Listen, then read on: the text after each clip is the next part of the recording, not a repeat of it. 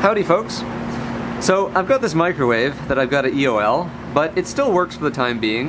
And I've also got a whole bunch of electronic shit that I've got to fry, so I thought why not put it in the microwave. So this is an LCD panel out of an old laptop. This is the X200 that I tore down about a month ago. This is a Samsung panel. And I've taken out the cold cathode fluorescent lamp so we don't have a hazmat situation on our hands. So I'll put this in, and I spent the last weekend doing file recovery on this Samsung 850 EVO SSD, which has a full 128 meg block that's completely died in it. So I thought we'll do some thorough data destruction with this as well. Just chuck that in there and see what happens. So let's go. Okay, so we'll cook this for 2 minutes. Of course, we're going to have a safety cutoff out off screen. Let's go.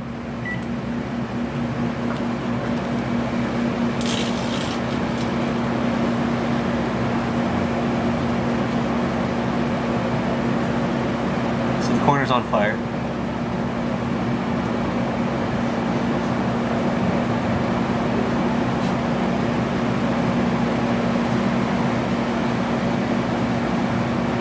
Ooh, sparky.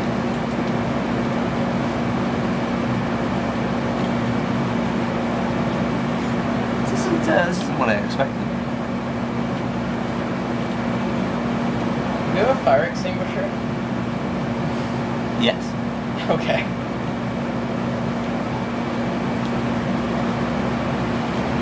Okay, I'm going to reposition it. Let's try this again.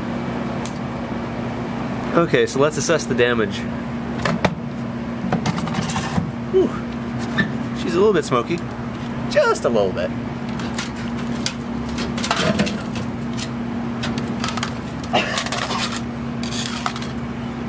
Okay, that's not bad. So we've got a little bit of melting on that corner there. It's got a nice little spot right there. And of course, it's going to be the electronics that have failed. Of course, I'll do a better autopsy.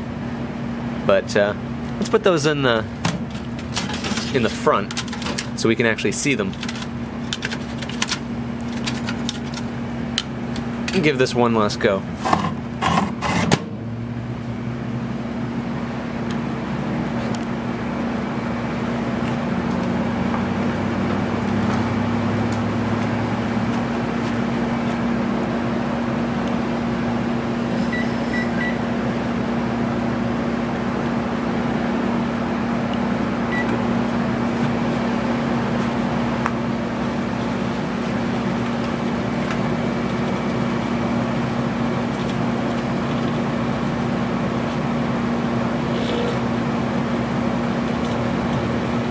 It's the plastic insulator that's burning. That's the problem. It's sparking pretty well too. Yeah. Ooh, it's melting onto the carousel. Which is glass. Okay. I don't like how much this is burning. Okay. Samsung 850 EVO, 2 minutes. Cook.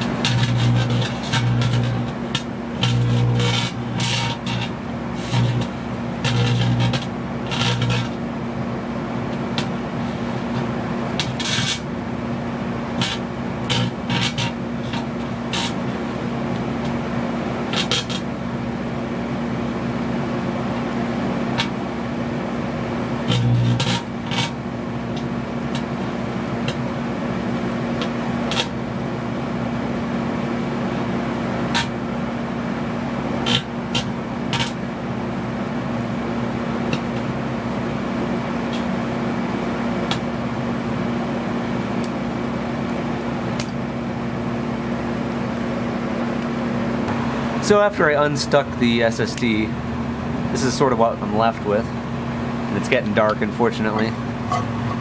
but pretty much just the connector burned. In fact, there appears to be no damage, of course, on this side. Of course, those flash chips are completely fucked, but you know. Well, I'm gonna see if I've got anything else before I call it quits with this microwave. Okay, so this is the Intel T7400 CPU. So I thought because of all the pins, we could get some nice arcs. So I'll put it upside down on the tray like so.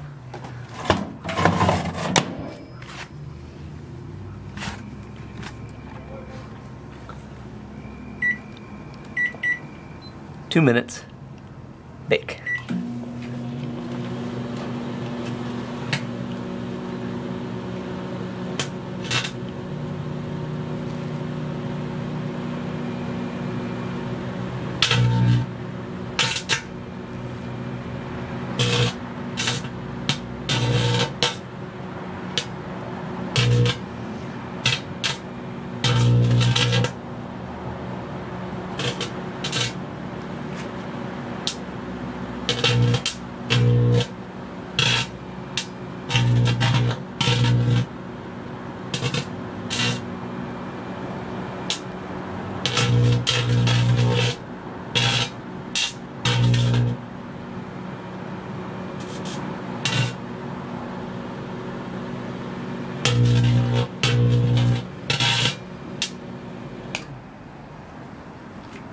That's getting boring.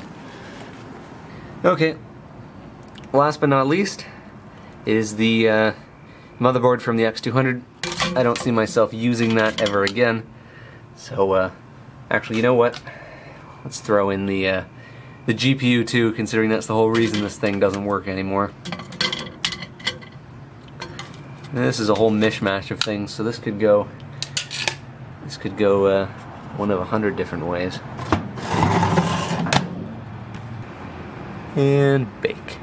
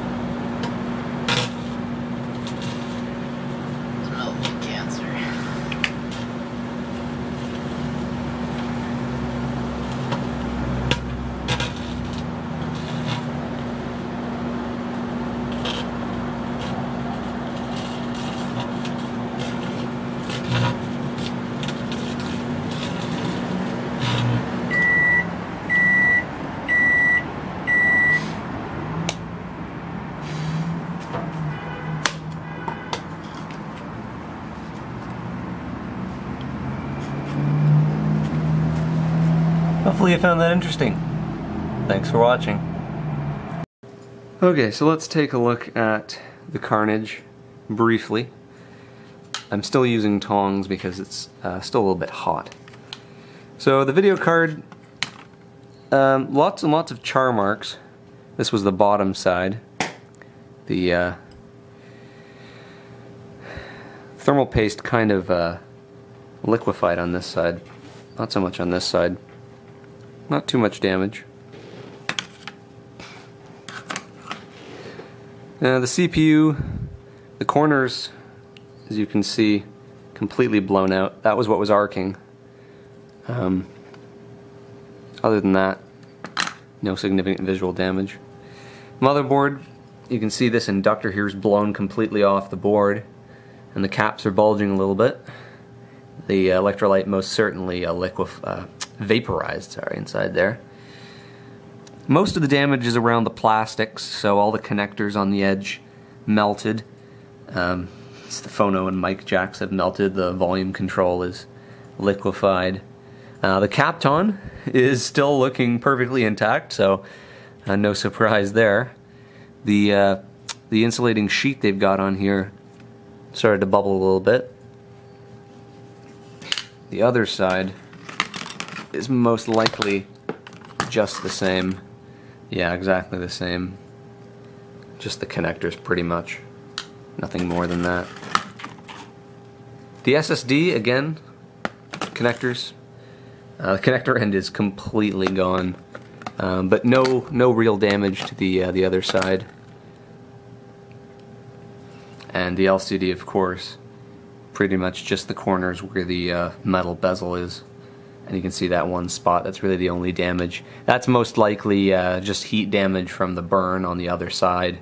You can see there's a crack there from probably heat again. So yeah, that's what happens when you microwave electronics. So I will also, the only thing I'm going to salvage from that microwave is the MOT. I'm going to rewind it with some heavy gauge wire and try and build a 600 amp supply, and then we can melt steel with it and do other sorts of things.